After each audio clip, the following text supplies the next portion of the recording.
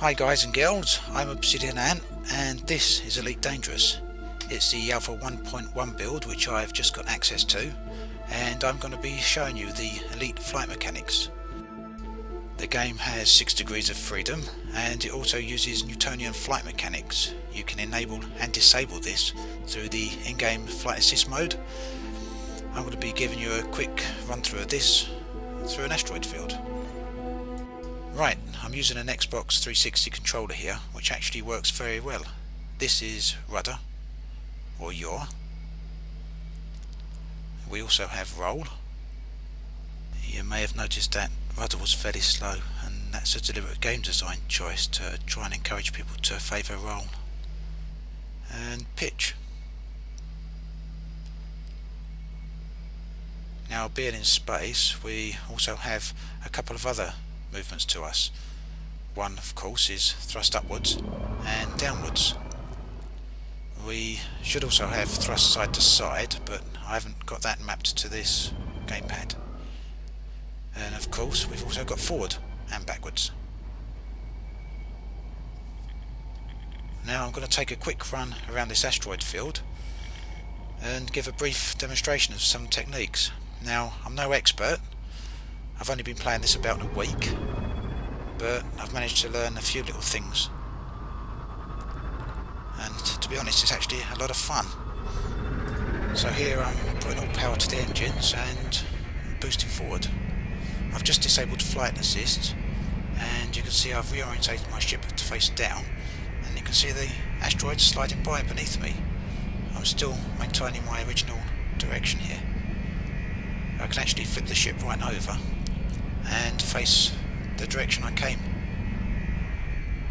Here I can put the ship in reverse, switch flight assist back on, and I'm actually flying backwards.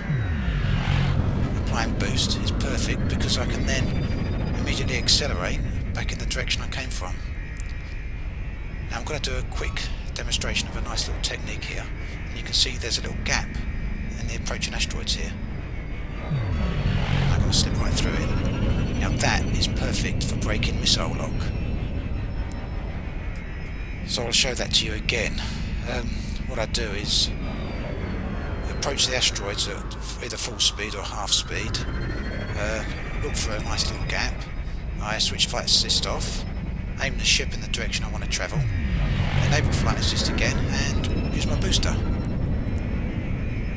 It's actually a lot of fun just flying through the asteroid field like this. I can spend ages doing this.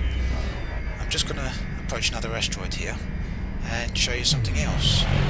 What I'm going to do is combine pitch and up and down thrust. So here you'll see I actually pitch up and use the down thrust at the same time. This enables me to keep the asteroid in my targets. Now if you can imagine that being an enemy ship, and if I was actually a little bit better at controlling this, I'd be able to keep them in my target at all times. Right, now let's have a little shoot at some of these canisters here. Quite often you'll find your target slips right past you, and this is a perfect opportunity to disable flight assist and reorientate your ship back towards your target again.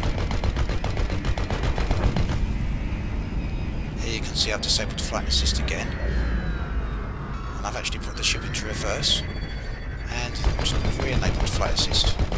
This enables me to fly backwards while shooting at my original target. What I'm going to do now is thrust up, and I'm going to take a pass over the top of my target. I'm going to enable flight assist and then boost down on top of them. Now I know what you're thinking. Yep, shooting stationary targets that don't shoot back is very easy. So let's move on and work with some targets that fly and shoot back. On this mission we have a single enemy target. He's actually a fairly good pilot, and it took me quite a few attempts to get past this the first few times. Now a lot of people actually fly this game without the Newtonian flight physics. They leave flight assist on the whole time, but I actually like to toggle it on and off. So I'm going to approach the hypergate here as there's my target. Whilst he's coming toward me, I can actually maintain flight assist, but as he passes me, I'll switch flight assist off and re-enable it so I can get behind him. I quite often need to use boosters here, but again, as he comes round and starts passing either above me or beneath me, I'll need to switch flight assist off so I can track him. Now my ship actually does drift quite a bit when I do this, so it's hard to keep him in my targets. But once he's fairly central to me, I can re-enable flight assist and try and lock onto him.